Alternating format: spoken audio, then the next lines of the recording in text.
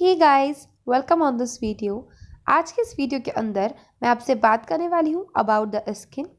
So guys, हम skin का एक बार एनाटॉमिकल स्ट्रक्चर देख लेते हैं जो कि कुछ इस तरीके का होता है, जिसमें epidermis, hypodermis, endodermis, hair follicle, sweat gland, sebaceous gland, इन सब को हम देखते हैं। सो हमारी जो स्किन है, जो कि आपको फील होती होगी अपने हाथ, पैर, मुंह, हर जगह पर, मतलब आपको पूरी बॉडी पर आपकी स्किन है, तो वो स्किन में क्या क्या चीज़ें होती हैं, क्या क्या फंक्शंस होते हैं, उस चीज़ को हम डिस्कस करेंगे। एक बहुत ही छोटा सा ब्रीफ एक्सप्लेनेशन मैं देने वाली हूँ इस वीडियो के अंदर about the skin.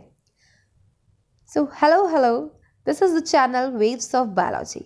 This means the biology की waves.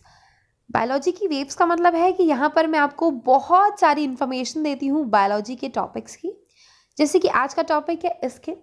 So first thing in skin is that it is the largest organ of the body.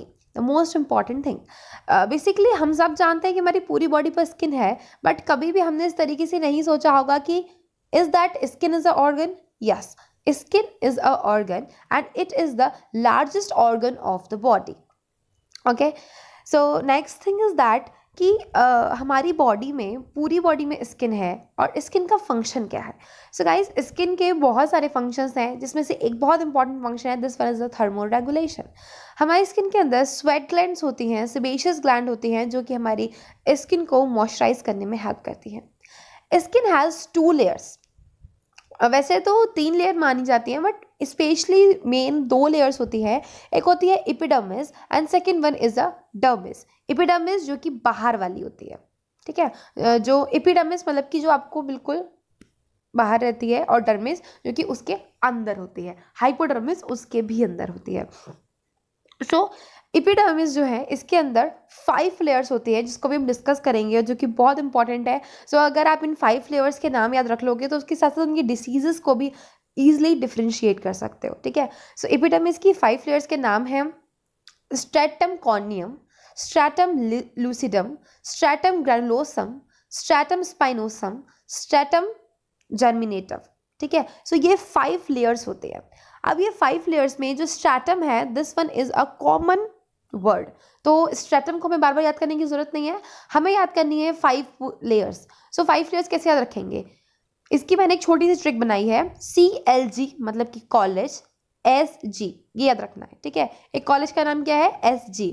So corneum, lucidum, ग्रैनुलोसम, spinosum, जर्मिनेटम, ठीक है। तो जो कॉर्नियम है, ये सबसे ऊपर की लेयर होती है, और जर्मिनेटम layer is the junction between the epidermis and the dermis, ठीक है। इनमें जो कॉर्नियम और लूसिडम होती है, इन दोनों में न्यूक्लियस प्रेजेंट नहीं होता है, ठीक है। ये नॉन न्यूक्लिएटेड होती हैं, और उनके नीचे जितनी भी लेयर्स हैं उनमें न्यूक्लियस प्रेजेंट होता है, केरेटोसाइट प्रेजेंट होते हैं, मेलेनोसाइट्स प्रेजेंट होते हैं, ठीक है। Next thing is the dermis, ठीक है। हमने एपिडर्मिस के बारे में बात कर लिया, उसके पास 5 लेयर थी। नाउ इन डर्मिस, डर्मिस में क्या क्या होता है। डर्मिस में होती हैं sweat gland, sebaceous gland, erector पिलाई, नेल्स एंड हेयर्स, ठीक है। तो ये सारी चीज़ें होती हैं हमारे डर्मिस में। स्वेट ग्लैंड्स जो हैं वो स्वेट रिलीज करती हैं। ये 2 टाइप की होती हैं, एपोक्राइन एंड इक्राइन, ठीक है। Sebaceous gland, they are the oil producing glands, जो कि हमारे स्किन के मॉइस्चराइजर में हेल्प करती है। मतलब कि ये क्या होती हैं, सेबेशियस ग्लैंड ये रिलीज करती हैं सीबम, ठीक है। इसीलिए जब ठंड होती है तो सीबम हमारा जम जाता है, जिसकी वजह से हमारी स्किन ड्राई हो जाती है।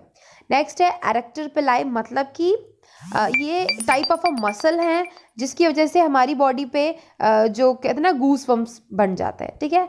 सो I hope guys you like this video. Thank you so